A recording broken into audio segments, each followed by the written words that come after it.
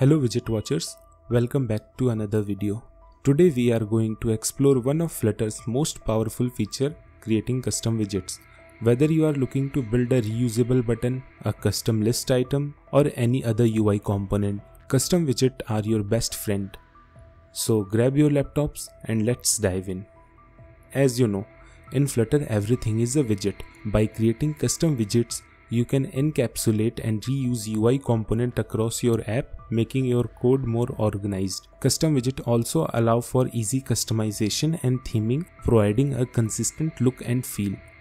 Let's get started by setting up a new Flutter project. If you haven't already, open your favorite IDE and create a new project. Once the project is created, open it in your favorite IDE. Now let's implement a custom widget.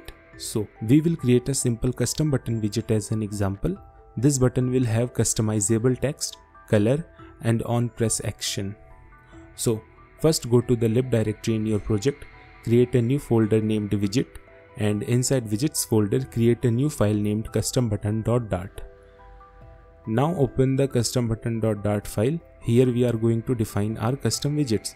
So in this file we will create a custom button class that extends stateless widget, and this button will accept properties for text, color, and on press callback. So here create a stateless widget as custom button, and inside this class add these three parameters: string as text, color for color, and void callback for on pressed. And then add all these fields inside its constructor, and please make sure to mark all them as required. Now come inside the build method, and from here return the elevated button, and for on pressed pass the on pressed to it, and for style we are using elevated button dot style from to customize the button style. So here we want to add our custom color to this button. So here add the primary parameter and pass the color to it. Now for child add the text widget and pass the text to it. Now that we have created our custom button widget, let's use it in main screen of our app. Now open the main.dart file. So in main.dart file, we will use our custom button widget and see it in action.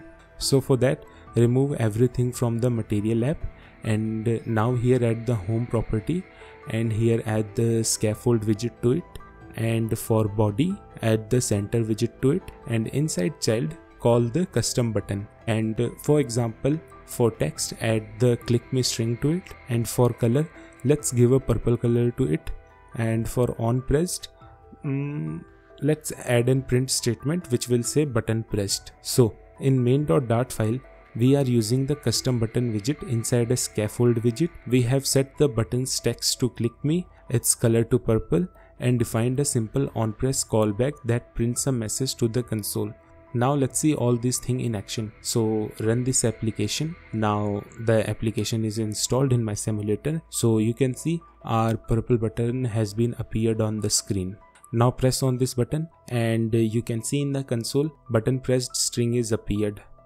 So our first part is done for this video. Now one of the great thing about custom widget is their reusability and flexibility. Now let's also make our custom button even more customizable by adding more properties such as text, style, and padding to it.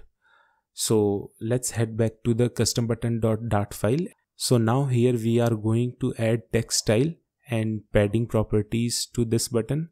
Now also make these two properties as nullable, because we don't want to force our user to add these properties. Now add these two things to the constructor and don't mark them as required because these two fields are nullable.